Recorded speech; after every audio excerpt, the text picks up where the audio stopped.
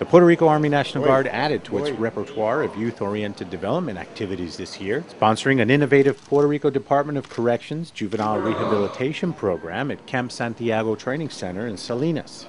CREANDO, a 22-week resident program administered by the Juvenile Institutions Administration, gives young offenders a second chance to make new choices. CREANDO is a Spanish acronym for Camino al Reto del Éxito a través de nuevas y diferentes oportunidades, which means the path to success through new and different opportunities.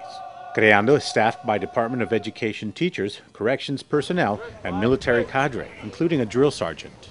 The Adjutant General, Major General Antonio Vicens, and Puerto Rico Governor Luis Fortuño, along with Secretary of Corrections Carlos Molina and Salinas Mayor Carlos Rodriguez, made a personal visit to CREANDO cadets during their 9th week of class to see the progress. The Puerto Rico Guard provides the special resource to instill discipline, self-worth, pride, and motivation in these young men. Governor Fortuño welcomed the opportunity to greet and have lunch with cadets, expressing his confidence in the program.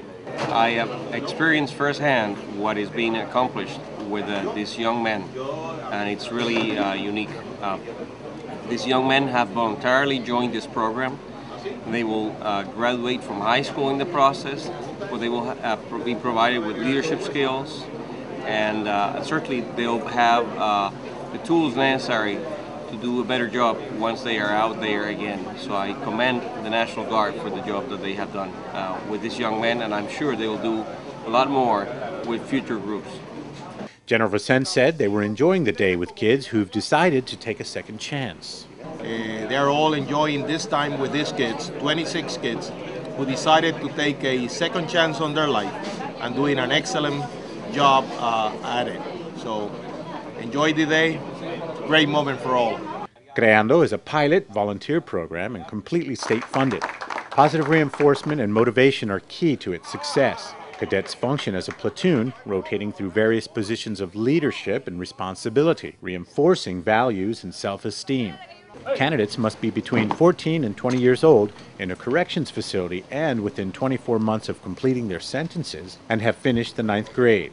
CREANDO cadets receive vocational training during the 22-week program as well, and at graduation earn their high school diploma. An advocate for the island's at-risk youth, Governor Fortuño says his administration is committed to the CREANDO program. Plans for a girls' course are in the works as well. For the Puerto Rico National Guard Public Affairs Office, I'm Army Sergeant Robert Owens.